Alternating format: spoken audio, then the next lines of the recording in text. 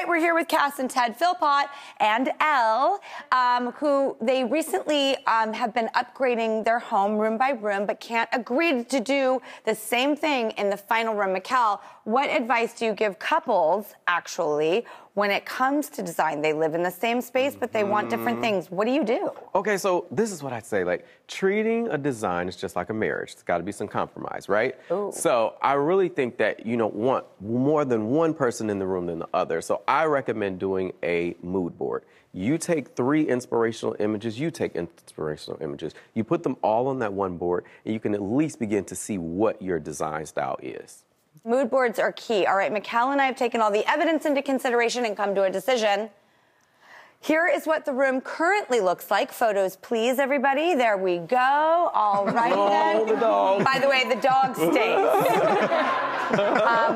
All right, well, Mikel and I have the final verdict. Are you ready to see everything that we've done? And knowing when you look at it, every single item in the room has to go back to the store. So if you don't like it, it's not a problem. Sounds fair. I'm just kidding. Everything in the room is yours. Nice. Every single item. Everything. All right, let's open the doors.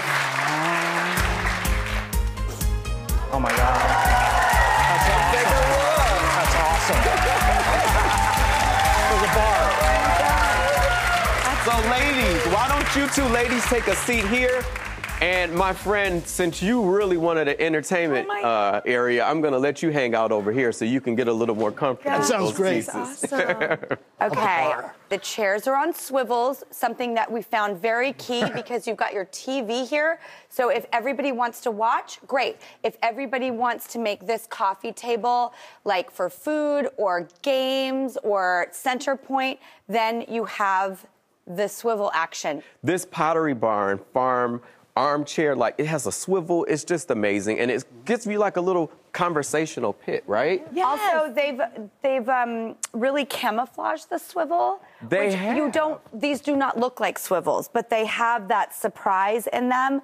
So, you know, wherever you are. And then we did a little bar over here because you could have like sandwiches and like Coca-Colas with your friends. You can have a beer with your friends. You can have a cocktail with your friends. And just like, instead of it looking kind of like a cheesy bar, we wanted it to be very neutral and chic. Well, and then the other thing, you know, one thing that you love more so than anything is storage, but you have like a ton of storage. Like, you guys can house all of your games. I mean, it's just so much storage. Remote controls, posters, and remote controls. They can start to muck up the room. So just slide them in your leather boxes. And for all that stuff that you want to be like, nothing to see here, because life is messy. It's real. And so you got to have somewhere to cram all that stuff and hide it.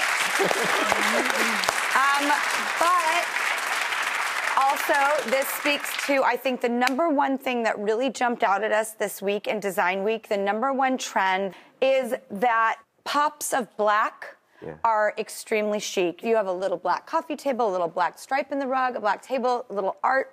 So, Cass, what do you think? I'm speechless. This is so inspired. It will give me a space, and it also gives them, it really does mesh both of our visions, I think. Good job. Elle, what do you think? I love it. I love it. And I think my friends will too. I think we can hang out in here. It'll be rad. All right. Ted, thoughts? Truthfully, I love it. I might even take up reading. What? Look at that. Yeah. Well, Ted, we have one more surprise for you and the whole family. So as you picture the room, this is one giant window. You had a couch in front of it. Correct. But what we wanted to do, since we got rid of the couch, was we gave you this amazing, incredible shuffleboard game to place in the room. No way. And it is so chic. It goes right with the wood and the furniture.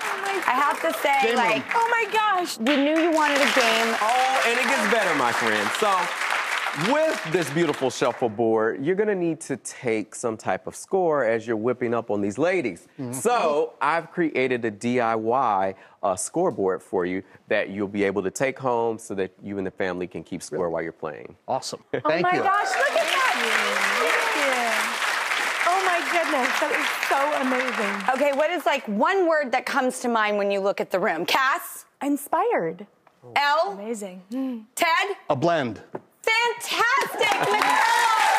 We did it!